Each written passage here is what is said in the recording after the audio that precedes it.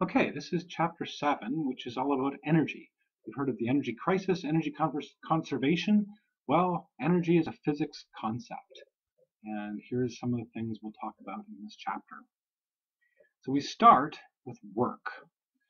Work in physics involves a force and a distance. And in particular, it's equal to force times distance. So our equation is W for work equals F times D. F is the force, D is the distance. So two things are always occurring. There's an application of a force on an object, and that thing has to move. So here's a guy, if he's pushing on a wall and the wall doesn't move, then in physics we would say he does zero work. But if he pushes with force F on some crate and it moves a distance D, then the force times the distance is equal to the work. And there's a unit there. Newtons of force times the distance in meters gives newtons times meters. Or you can call that joule. The unit has a special name in physics called a joule. 1 joule is 1 newton times meters. Some examples. Here's a load which is being lifted. If you lift twice as much weight, then it requires twice as much work. And that's because the force needed to lift twice the load the same distance is twice as much. So you do twice as much work. Also, if you have one load and instead of raising it 1 story, you raise it 2 stories, that also requires twice as much work. The reasoning here is that the distance is twice as great. Either way, you've doubled the work. Power is a measure of how fast the work is done. The equation for that is simply work done divided by the time interval. The unit of power is a joule per second, named after James Watt, the developer of the steam engine. It's called the watt. 1 joule per second equals 1 watt. You may have heard of kilowatts. A kilowatt is just 1,000 joules per second, or 1,000 watts. And here's a rocket, which does a lot of work in a very short amount of time, so it's a high-power rocket. So somebody running up the stairs is using more power than if they climb the stairs slowly. Now, if you have twice the power of an engine, it means it can do twice the work of one engine in the same amount of time. Or it could do the same amount of work of one engine in half the time. So here's a boat that has 600 horsepowers, which can be converted to watts through 1 horsepower is 746 watts. This boat can speed up twice as fast as this boat, which only has 300 horsepower. So back to energy. Another form of energy is potential energy. Potential energy is stored energy that could do some work. So there's elastic potential energy, like a stretched bow has some stored energy in it, and it can do work on the arrow, causing it to speed up. A stretched rubber band in a slingshot also has elastic potential energy. There's also a form of potential energy called gravitational. This is potential energy due to the fact that something is high off the ground. And so an example is this coffee mug in the top shelf.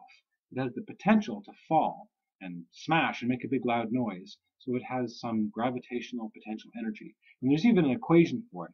It's the mass of the object times g, the acceleration due to gravity, times the height that it is off the ground, mgh, where g is 9.8. Another form of energy is kinetic energy.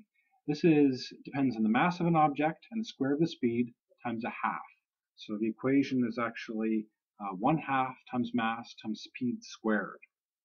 So this means if you speed an object up, double its speed, you quadruple the amount of energy it has of its motion. So it turns out there's a work kinetic energy theorem, which is that the kinetic energy of an object is equal to the work that was done on it to speed it up. So an equation formed: the net force on an object times the distance it goes is equal to 1/2 mv squared. So here's a car, it has some net force on it, F, goes the distance d. F times d is going to give you 1/2 mv squared. That's final kinetic energy. So there is a law of physics called the law of conservation of energy, which just states that in a closed system, an energy cannot be created or destroyed. It can only be transformed from one form to another. So an example of this diver starts off with potential energy 10,000 joules, but he's not moving. As he falls, that 10,000 joules of energy transforms into kinetic. So that by the time he has zero potential energy at the bottom, he has 10,000 joules of kinetic energy. So a machine is a device which multiplies forces or changes the direction of forces. And one of the principles of machines is that they cannot create energy, like a simple machine, but it can transform energy from one form to another, or from one location to another. But it cannot multiply work or energy somehow. Here's a pulley, here's an inclined plane, here's a lever. So the principles of a machine are based on the conservation of energy, which is that the work you input is going to be equal to the work that you output. Okay, that's if there's no losses. So if you look at work in terms of force times distance, the input force times the input distance equals the output force times the output distance. And here's an example of a big pulley system. This weak man is pulling with some small force, but he's pulling a whole lot of string some large distance. Meanwhile, this 500 newtons very heavy mass is going up some small distance, but it takes a very large force to raise it that small distance. And so these are equal. The simplest machine is a lever, which rotates on a point of support called the fulcrum, right there. And it allows a small force over a large distance d to be converted to a large force over a small distance. Again, obeying this rule, Fd input equals Fd output. A pulley, arranged like this, like a fixed pulley, can change the direction of the force, but not the magnitude of the force. You can also have a movable pulley, which can actually change the amount of force. So here you're lifting this load with half the force, but you're pulling it up a smaller distance. If you pull 1 meter up, the block will move half a meter up, but the output force will be doubled. Efficiency is the percentage or the fraction of the work that's put into a machine that is converted to useful work output. So the ratio here is the useful energy output divided by the total energy input. That's the efficiency. So here we have a locomotive. It's burning up some energy. Some of that energy is being created to waste heat. It comes out in the steam that goes in that you see.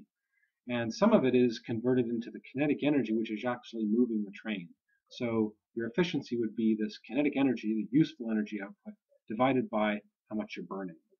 And this is waste. Now you can actually recycle your waste energy, and this was done by Thomas Edison when he first made some power plants in New York.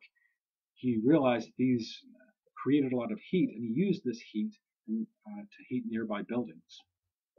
But typically these days power plants are built far away from houses, and they just simply waste 30% of their energy into heat, either into the smoke about like the steam or into nearby rivers. So sources of energy, our main source of energy is the sun, and there's lots of ways we can get energy from the sun. One is this water cycle. Sunlight comes down on the earth, uses its energy to evaporate the water, which then falls as rain. Rain flows in rivers and into generator turbines, which gives us useful energy, and then that water returns to the ocean. Also, the sun doesn't heat every part of the earth equally, so it generates wind, which can turn turbines. You can also get sunlight to produce electricity directly through photovoltaic cells, like solar energy panels on rooftops, that can make electric energy directly. And it turns out that more energy from the sun hits the earth in 1 hour than all the energy consumed by humans in an entire year. So that's a good source of energy. Now a fuel cell uses hydrogen and oxygen to combine to make water and energy. And this is just the opposite process of when you run electricity through water. You can create bubbles of hydrogen and oxygen. If you reverse that process, you can create energy that way. There's also nuclear energy, which uses uranium or plutonium and again generates heat, usually turns a turbine. The advantage of nuclear energy is that it doesn't pollute our atmosphere, but the disadvantage is that it creates radioactive waste, which, if you store it near humans, can be toxic.